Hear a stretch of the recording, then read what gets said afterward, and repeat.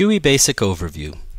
The graphical user interface is a touchscreen interface displaying menus and parameters that control all of Kahuna's functionality.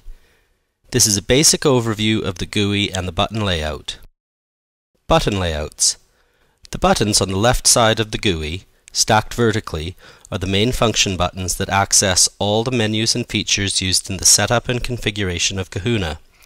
For example, Engineering Config, User Config, Panel Config, Store Setup, and Crosspoint Setup. Delegate buttons. In some menus, these buttons select which ME, background A or B, key layer or DVE the current menu is controlling. Before explaining these buttons, it's important to understand the relationship between the delegate buttons and the title bar, which is at the top of every menu. The title bar indicates the mainframe the GUI and panel are connected to, or that the menu's parameters will affect a particular ME, background, key, or DVE.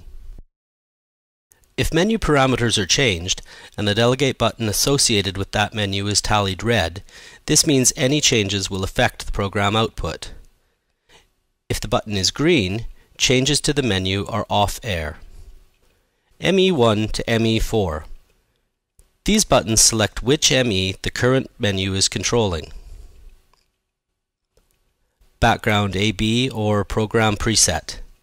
These buttons select which background layers the current menu is controlling. Key Layer. These buttons select which key layers the current menu is controlling.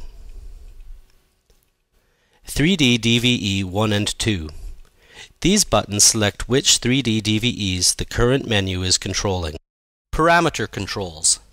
On the right side of the display there are 5 rotary controls paired with 5 buttons. These are used to set menu parameters and are the only controls associated with the display.